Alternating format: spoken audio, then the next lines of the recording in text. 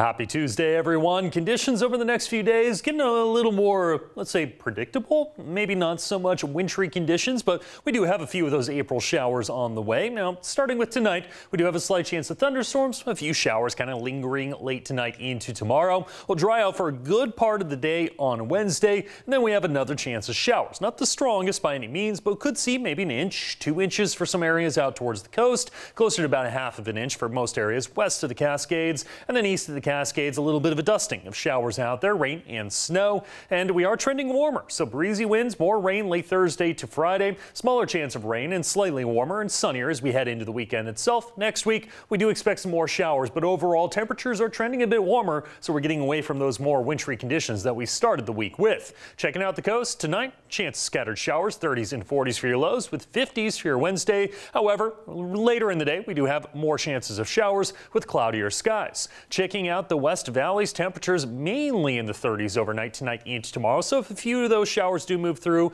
could see that chance of snow, but that's mainly above about 2,000 feet. Heading into the day tomorrow, quickly back to the 40s and 50s with chance of showers. That's mainly later in the day. And as we head east of the Cascades, another cold night, but that's not unusual for this time of year. Maybe a slight chance of a snow flurry here or there. With teens and 20s for your lows, we have 40s for your highs with a chance of rain and snow later in the day on your Wednesday. Your 7-day forecast, there's that chance late Wednesday into Thursday, and then a bit of a break before more showers Thursday into Friday. That's probably our best chance right there. However, temperatures warming up, maybe not quite the 70s that we thought a day or two ago, but still fairly warm compared to what we've seen, and actually puts us around average temperatures for this time of year as we head into Easter Sunday. For the Klamath Falls area and most areas east of the Cascades, Thursday and Friday, rain and snow showers, windy at times, and then drying out a bit as we head into the weekend.